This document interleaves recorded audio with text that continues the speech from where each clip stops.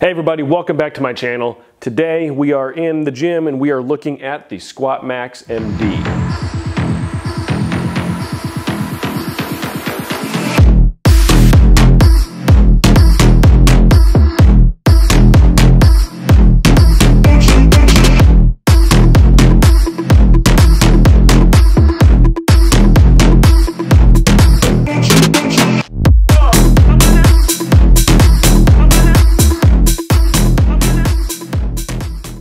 The Squatmax-MD is a belt squat apparatus. It's not necessarily, I don't know, like I have a hard time calling it a machine because it is fairly simple in nature. But basically what it does is it allows you to do a loaded squat movement without actually loading your shoulders.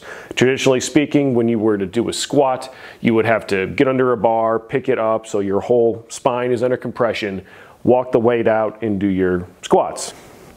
With the Squatmax-MD, what you can do is you can do those same weighted movements, so you're still getting the effect on your lower legs, but instead of having to load your back, you just basically have to load your hips. Now there might be a couple reasons why this might be something important to you. Existing injuries, surgeries, something that doesn't allow you to use your arms maybe. So for me, I had a shoulder surgery, so a Squatmax would have been an amazing tool to have to continue to train while I was stuck in a sling and unable to really do barbell squats. It could also just be that you want to add some volume for squats and you don't want to add the load on your spine. Maybe you're squatting twice a week and you want to do it 3 times a week. This might be a good tool for you because what you can do is still get the squat effect without actually loading your back anymore. So to tell you about the Squatmax, I'm going to be covering a couple things. First off, what it is. We're going to talk about how much it costs, shipping. We're going to then go over the machine itself, and I want to show you all the different features and the actual function of the machine. After that, I'm going to give you my opinion. I do have a lot of time spent using not just this Squatmax, but several other Squatmaxes. So we'll talk about maybe the different iterations and improvements that Brian Hennessy has made to his design. And then I'll give you my final recommendation on whether or not I think that this is a solid piece of equipment for you, the garage gym owner. So again, this is the Squatmax, and this is everything that you get with the basic package. Everything with the basic package costs $1,524, plus there is a flat rate shipping.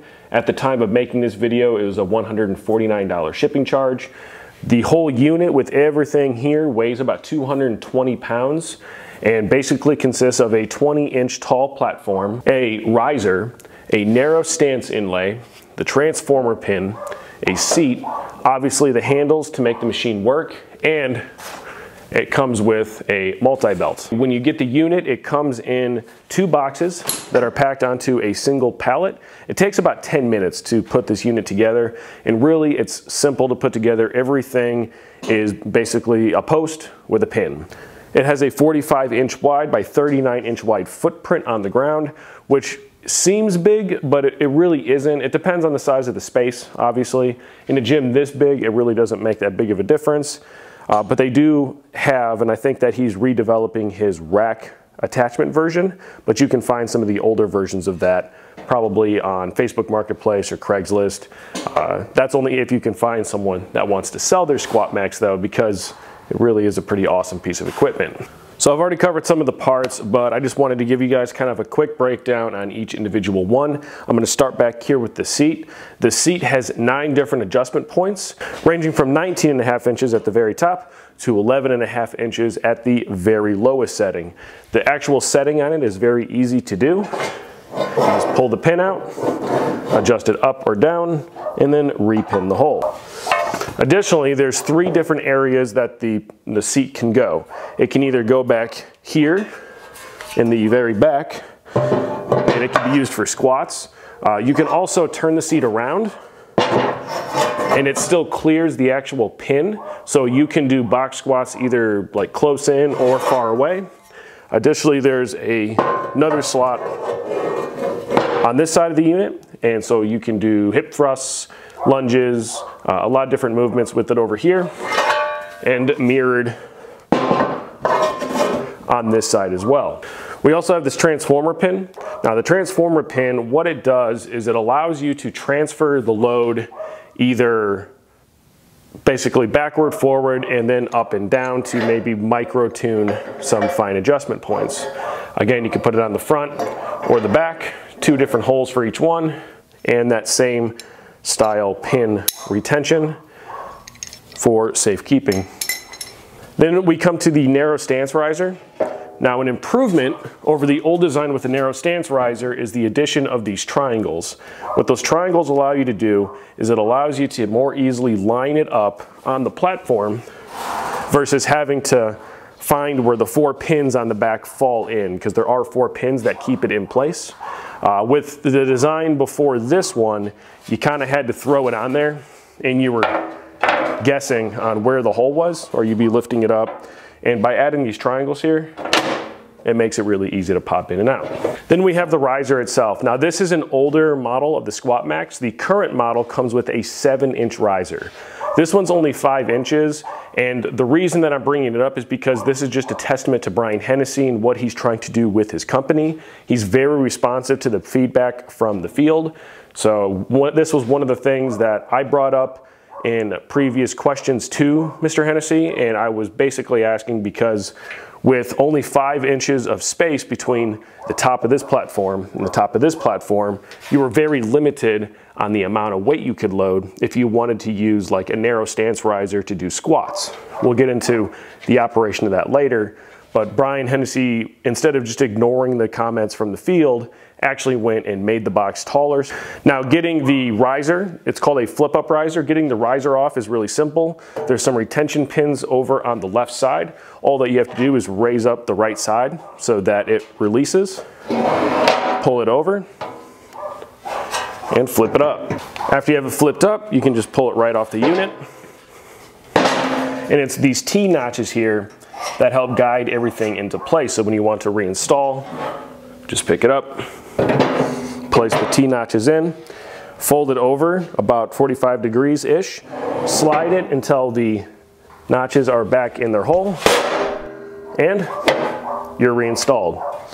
Some of the reasons that you might want to take this off is, one, you're not going to use the riser. Again, there's different functions for this piece of equipment, so you just don't use it at all. Or for loading plates. It's very difficult to load like a 45-pound standard plate because it doesn't fit through the hole. Now, if you're using like 25-pound plates, it might not actually be that bad, but obviously with 25-pound plates, you're gonna run out of space inside of the loadable area really quickly. And that brings us to the platform itself. So the platform itself is a nice platform. It's good size. The hole itself is actually not a perfect circle going all the way around. It's actually an oval, so it's 19 inches wide if you were to go side to side, and it's 21 inches wide if you were to come at it from the front to the back. Now, there actually is a reason for this, and it makes plates so much easier to load if you load them from the 21-inch side, because then you can actually get your fingers in there. You don't have to worry about pinching your fingers off. Obviously, if you try to load on the 17-inch open side, you're gonna run into all sorts of issues, to include jamming your fingers. The reason that they couldn't make it the opposite direction, so you pick up 21 inches or go 21 inches all the way around, is because the average squat stance of a human being is really starting to get pushed if you have this going out too far. So sitting inside of the oval is the actually weight loading pin itself. The weight loading pin is kind of cool because if you need a loading pin, you can use it as a standalone loading pin. It does generally balance okay. And it is basically a hollow pin with band pegs that glides along this rod. As a note, there's also this attachment point, and there's a corresponding attachment point down here on the base.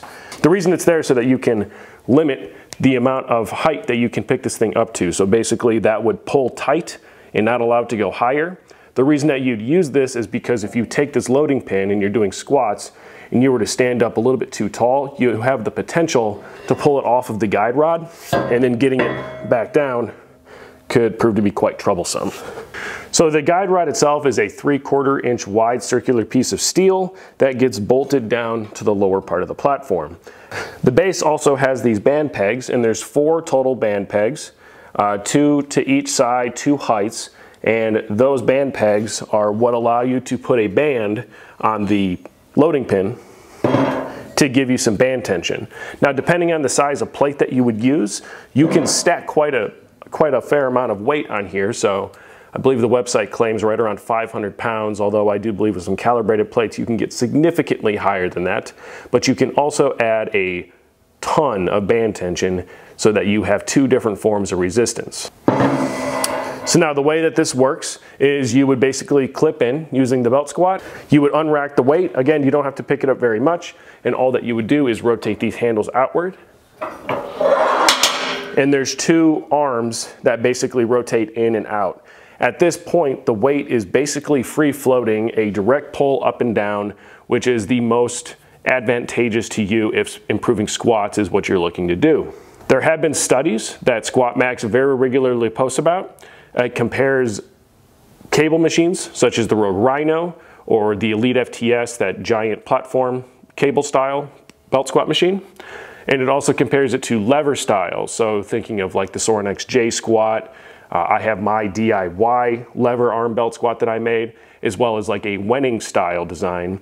And it compares glute activation, muscle activation, basically just compares the three different styles: lever, cable, and free floating. And free floating, like the Squatmax, is the one that is most advantageous, has the most muscle activation, and allows zero shear forces on like your knee joints, for instance. So it really is a revolutionary design because it's also one of the only designs of its kind, because it allows you to start in the up position. When you finish your set, you would be in the up position, you would rotate the handles back in, and you can put the weight pin back on these rods. So there's not necessarily a right or wrong way to set up the bands. However, you can use this method. So it starts here, goes to this pin over here, and doubles back. And if you do that, you'll want to just leave it spread out so that your two bottom ones are along the bottom, your two top ones are along the top. And then you can pick how much band tension you want by basically putting up 1, 2, 3, or 4 bands. Now, this is just one side. Obviously, if you do this, you don't want to, if you're going to use bands, you don't want to just use one side, because you're going to want an equal pull from the back as well as the front. And if you're just pulling from the back, it's going to cause the pin to cant backwards. If you pull just from the front or just have a band on the front, it's going to cause the pin to go frontwards. There might be a time and a place where you want to get this effect. In my opinion, that is better achieved using the transformer pin rather than using band tension. All right, so the way this works is when you rotate the handle, which I'll do above, it causes this to rotate. And you can see over here, that's the arm moving out of the way. Now, to keep that arm in place, because if you didn't have a retention pin, you could just pull this straight out, because this is attached to the handles up above. This is another example where Brian Hennessy made a giant improvement. So originally he sent this pin, which does have a retention ball in the front, but the holes drilled did not really allow that pin to stay in place effectively. So eventually, over time, this pin would slowly work its way out, and I'll put that photo as to where I found these pins when I came in the other day. I messaged Brian about this, and he made an improvement, and you should get this on every new Squatmax that comes out, but this is the new retention pin, and it's a pin with a cotter pin design. And when you insert it, one, the pin is the correct length for the piece, and sometimes it goes in the hole when I want it to. But the cotter pin design does a significantly better job of keeping it in place. Now, the reason that could be a big deal is because if the pin had fallen out, and this has happened to me before on a different machine, is I would be doing my squat, and for some reason, when I would be fatigued, I would pull up a little bit on the handles, and it would actually cause this to come completely out because the pin had fallen out. And then you're kind of stuck. The way this works is you would basically figure out your height that you wanted to use the multi-belt at. You can step into the belt, or you can put it on and then clip it around you and get it up on your hip, step up onto the platform, clip in, and you can get your feet into position. And when you unrack, slide those out of the way, squat, come up, slide them back in, back down onto the platform. This actually brings up probably one of the most important questions with the Squatmax, and that has to do with ceiling height. Now this is a 8-foot tall, 3-inch ceiling, and that is to the bottom of the ceiling joist.